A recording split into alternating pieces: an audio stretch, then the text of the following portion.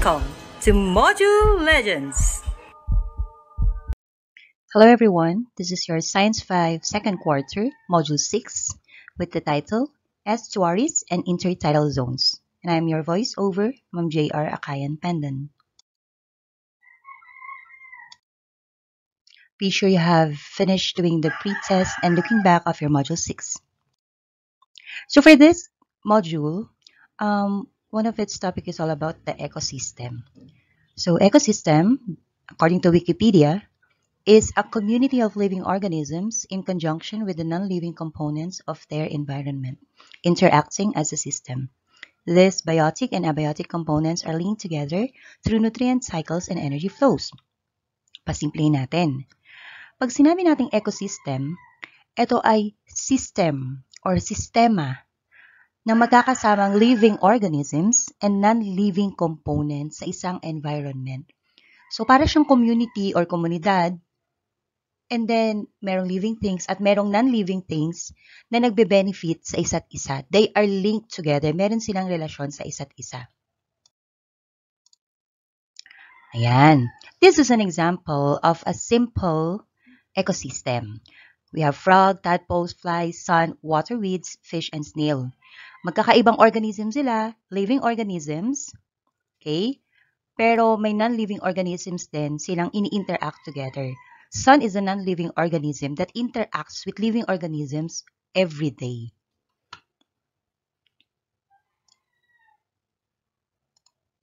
Ayan. Another example of an ecosystem, this one is a little bit bigger. So we have human, animals, we have the non-living things, o meron tayong sun, even the clouds, the rain, the trees, even the air. They interact with each other and kailangan nila yung isa't isa to continuously exist.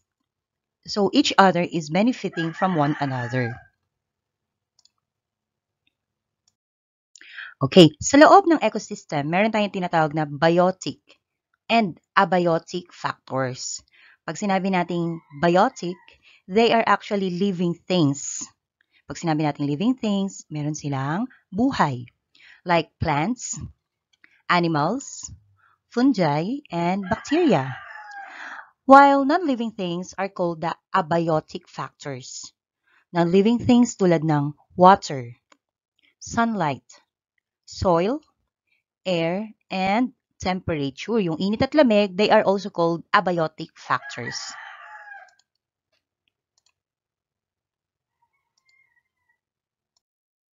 Okay, so that's for the ecosystem. Let's take a peek. Take a look at the following pictures. First picture, second picture, and the third picture. All of these pictures are called or as an example of estuary or estuaries. Estuary, estuaries. Okay, ano nga ba itong estuary or estuaries? Estuary is also called the nurseries of the seas. Bakit siya tinawag na nursery? It serves as breeding ground of many ocean fish. So, yung ibang fishes, or most of the fishes, dito sila sa part na to, sa estuary, nagbi-breed. Okay? Naglilay ng eggs at nagpapalaki ng mga little fishes bago sila tuluyang pumunta sa ocean. So, breeding ground siya ng many ocean fish. It is the boundary where fresh water meets salt water. Pag sinabi natin boundary, dun nagtatagpo yung dalawang bagay. So, boundary ang estuary. Kung saan, ang nakikita doon, fresh water at saka salt water. Siya yung pinaka-boundary. Kung saan nagtatagpo ang fresh water at saka salt water, that is called an estuary. Okay? Ano ba yung fresh water? Pag sinabi natin fresh water, minimal quantities of dissolved salts. Konti lang yung content niyang salt. Okay? So, yun yung una nilang pagkakaiba ng salt water. So, meron siyang kaunting quantity of dissolved salt.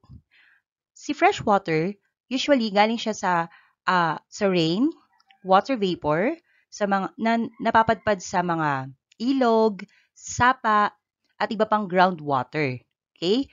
pwedeng after ng snow or after magyelo. So, these are actually called freshwater. Usually sila yung mga nasa sapa, ilog, lakes, rivers, streams, pati yung mga underground water is called groundwater or freshwater. So, bibigyan kita ng small idea sa freshwater. Ito yung mga water na halos nasa paligid natin. Pag naghukay ka ng lupa at merong water under, it's actually a fresh water. Pag umakyat ka ng bundok at merong falls doon, or merong sapa or ilog, it's a fresh water. While salt water or saline water, okay, is a water with high amount of salt in it. That's the reason why it's called salt water. There's a high amount, meron siyang mataas na salt content. And this water comes from the seas. Galing siya sa karagatan or ocean. Okay? And did you know that almost all the water on Earth is saline? Okay? Halos 70% of the Earth is made up of water. At yung 70% na water ng Earth, almost all of it is made up of salt water. Okay, so take a look at this picture. So, ito yung estuary. Ito yung part na to. Okay. So, ito yung estuary natin. Diyan nagtatagpo yung tinatawag nating salt water.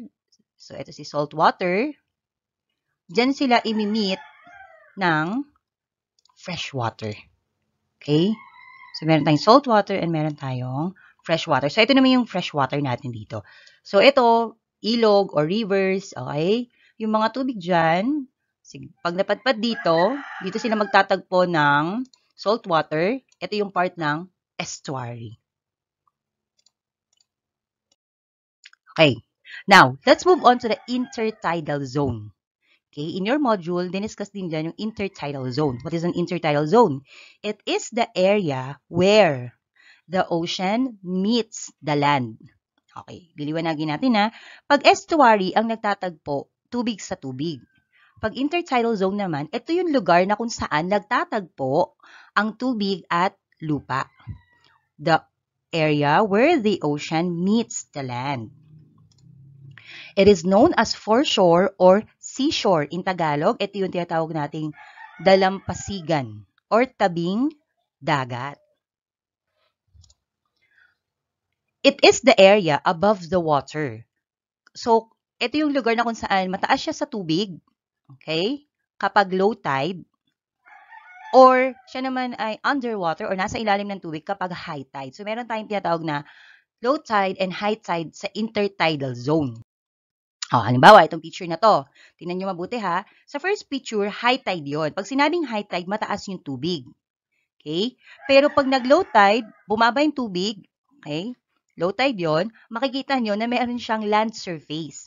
So, this is an intertidal zone. Okay? Nagtatagpo dito ang water and land. So, may mga lugar po talaga, lalo na yung mga tabing ocean natin, they are experiencing high tide, okay, and low tide every day. Every day po yan nararanasan. Another example. Sa area na to, this is also part of the ocean, high tide, hanggang dito yung water niya. Okay, hanggang dito yung water niya. Pero kapag low tide, okay, almost, ang makikita mo na lang dito is the stones or the soil, muds. Okay, pag nag-high tide ulit, babalik ulit siya sa ganitong itsura. And then low tide ulit, ganito. So every day, nararanasan to ng areas in the intertidal zone. Okay, estuary ecosystem. Estuaries trap nutrients and sediment that are carried from the land by rivers and from the ocean and by tides. So sa estuary, sinabi natin kanina na siya ay nurseries of the seas, na yung breeding ground siya ng mga fishes. Okay? So merong ecosystem or interacting biotic and abiotic factor sa estuary. There are animals and plants in the estuaries. Okay.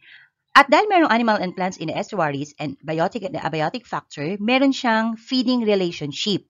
Okay? Meron tayong tinatawag na food chain.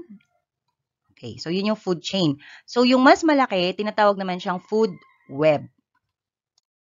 Pag sinabi nating food chain, para siyang ganito. Okay, simpleng relationship ng pagkain, feeding relationship. So nuts, okay, kainin siya ng daga. Yung daga, maaari siyang kainin ng snake. Yung snake, maaari siyang dagitin at kainin ng eagle. So straight line tayo, it's called a food chain. Okay? Parang relationship ng kainan within the biotic and abiotic factors. Pag sinabi namang food web, kaya siya tinawag na food web kasi marami na siyang relationships. Okay? So, merong feeding relationship na nag-i-interact sa iba't iba. So, ayan. So, makikita niyo yung mga arrows na yan. Sila-sila yung magkaka-relationship. And even human is part of the food chain or the food web. Mas malaki lang yung food web sa food chain. Ayan. So, we're done with the basic components of your Module 6. It's now your time to try to answer the module activities. So, you can ask your science teacher which activities you may skip or which one are required for you to do. Don't forget to do your check your understanding, post-test, and reflection if you still have time. So, that's it. That ends our Science 5 second quarter Module 6 with the title Estuaries and Intertidal Zones. Again, this is your science voiceover teacher, Ma'am J.R. Akayan Pendan. Till next module, goodbye.